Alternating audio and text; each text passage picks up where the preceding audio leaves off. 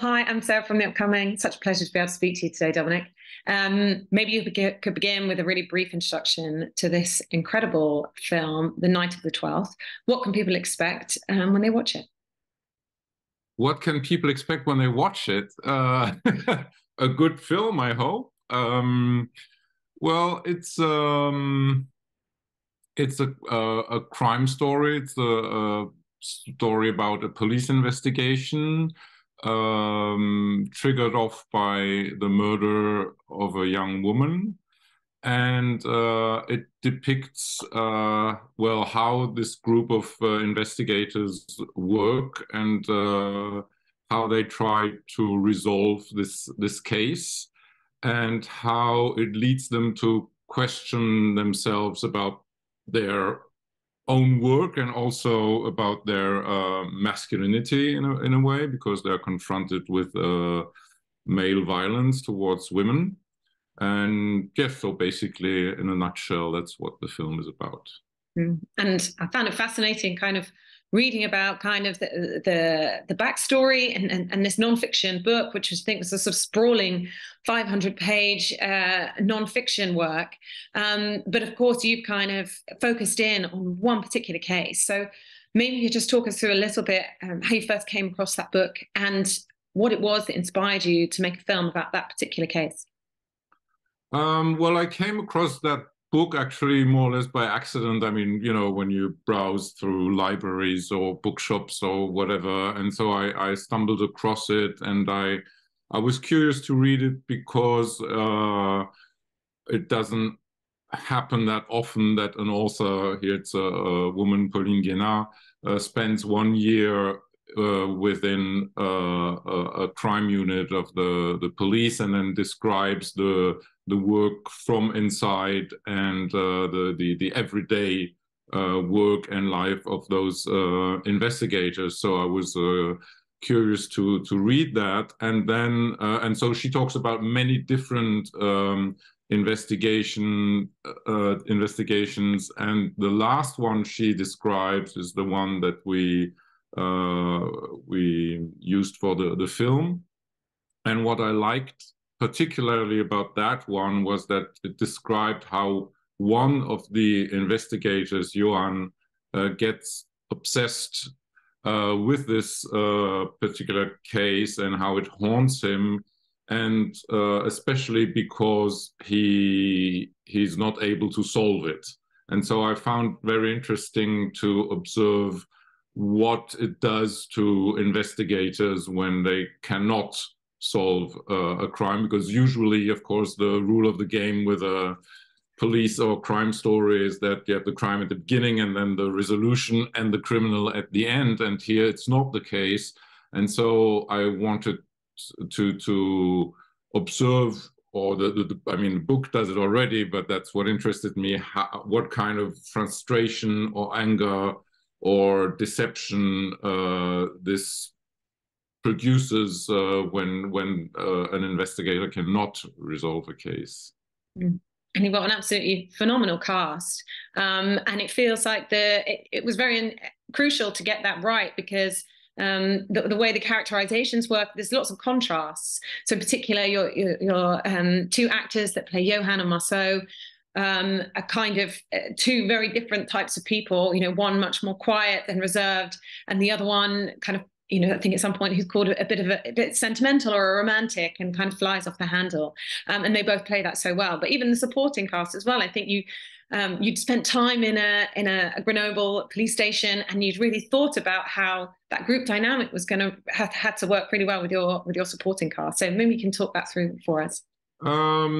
Yes, I mean, in every film, the casting is important, of course. But here, it's true that there was a special challenge, because there was this, on one hand, this group of investigators. And when I did spend a week at the police, at the Grenoble crime unit, I could see how important that group was, because for the investigators, it's like a second, or sometimes even like their first family. So it's what happens within that is important, and it helps them to to support all that, the violence they're confronted with. And so we had to get that right. And we saw with my casting directors really a lot of candidates for all the parts. And then because it was important not only to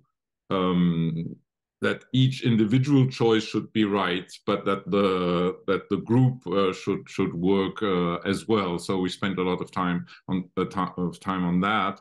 And then also there are a lot of other parts, like the different suspects, who often exist only in one scene. And so it was important that in only one scene they should portray a real character which the viewer can grasp immediately. So that was another challenge. And of course, you were talking about the two main characters, and as you said, they are very contrasted. And Johan is someone who obviously doesn't like to talk about himself or about his feelings, and who seems to be entirely dedicated to his work. He has no family life. He lives alone in a small apartment, and he knows that the respect of the police procedure is really important. But you feel also that for him it's a way to control his emotions. It's not that he doesn't have any, but Marceau, his partner, the emotions and just spill out, and also because he's older, and so he's been confronted with all that, his work much longer, and you feel that he's unhappy in his work, and that he has a hard time to hold all this anger or this hate that has accumulated, to hold that back, and so it just spills over. And Johan, tries to control all that. So it's true that they're quite different.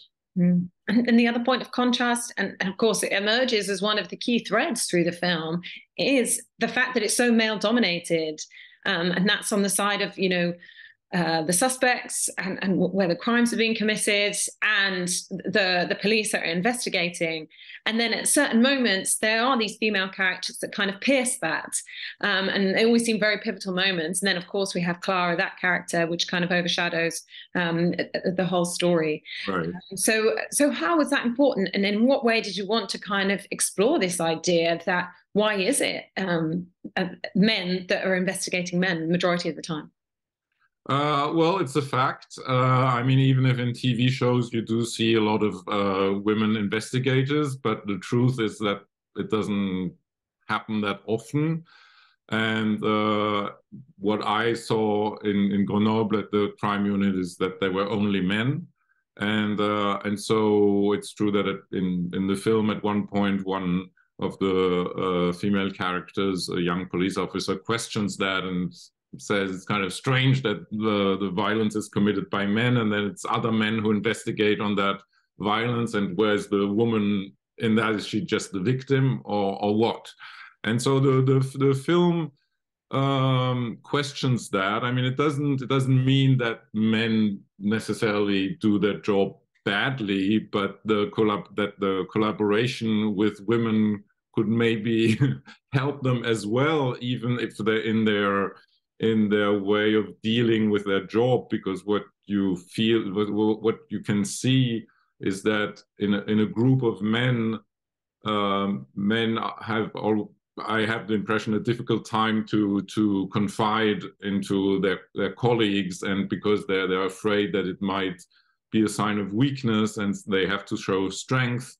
And so they hold everything back, or they try to get rid of it by making jokes or whatever, but never to talk about their really intimate feelings. And so it's not an accident if in the film Johan, the only one who, the only time when he confides in someone, it's when he's facing the judge, who is a woman, and he would never do that with a colleague, for instance. And I thought that was interesting to explore, in terms of relations between men and women, and also ultimately what makes Johan evolve throughout the film and see things maybe a bit differently is due to his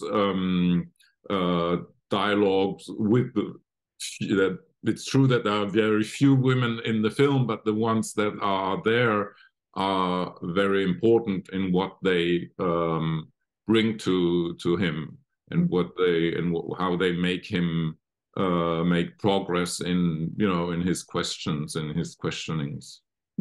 And something else that's very striking about the film is kind of the stylistic choices you've made, and it seems very exacting and precise. I mean, you start with a very sort of bold opening and that quite shocking image of how the girl was killed.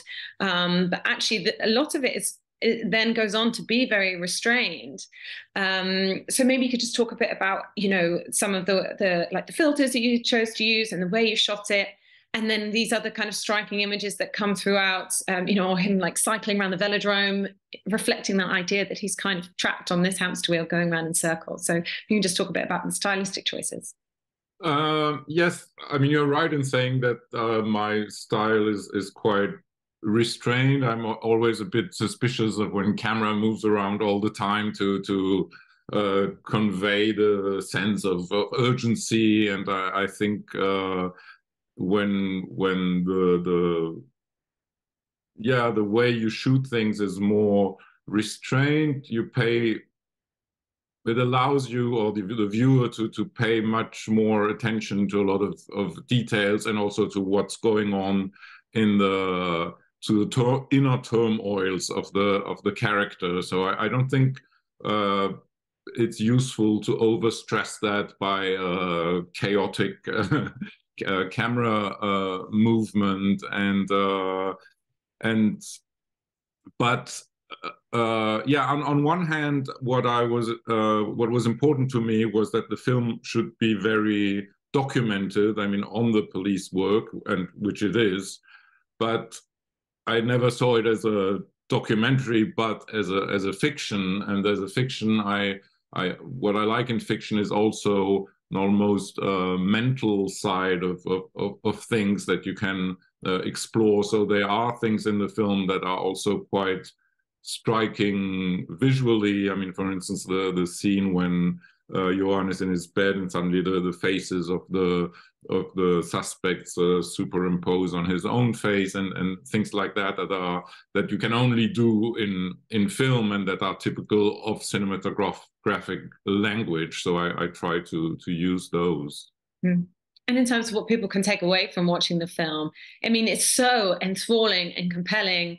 And I love the fact that, on the face of it, it can seem kind of, police work procedural, but, through it, it's, talking about that existential anxiety he's suffering and these ideas of, male violence and misogyny. Yet there's also a feeling of optimism because, like you said, he goes on this journey.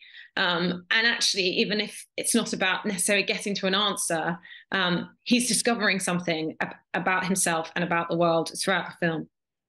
Yes, that's correct. And that's what we were looking for with my co-writer, because some people could say, okay, we don't have the criminal at the end, so there's no ending to the film or no resolution or whatever, which is not true, because the resolution is in the main character's evolution and journey.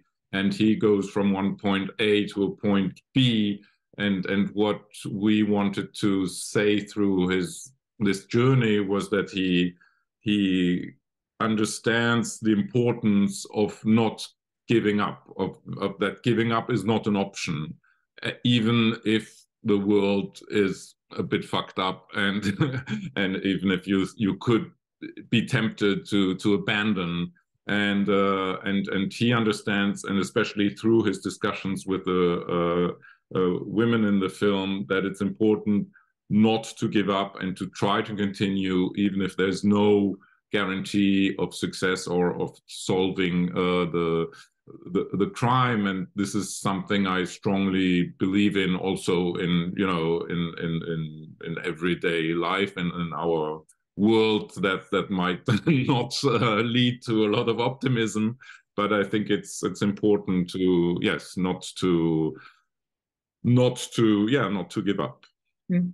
I'm out of time, and I didn't even get to mention, you know, the fact that it absolutely swept the board at the Cesars in France, which must have just felt, I know it's not the reason, you know, often people go into filmmaking, but it must have felt incredible that the film had really connected with people in that way.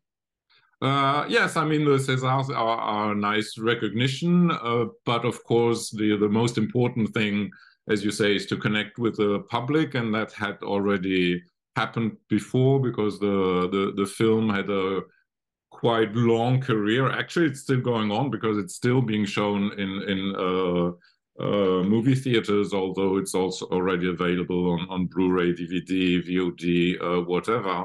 And that's really very rewarding, because nowadays, unfortunately, a lot of films get released and then 2 weeks later they're nowhere to be seen anymore.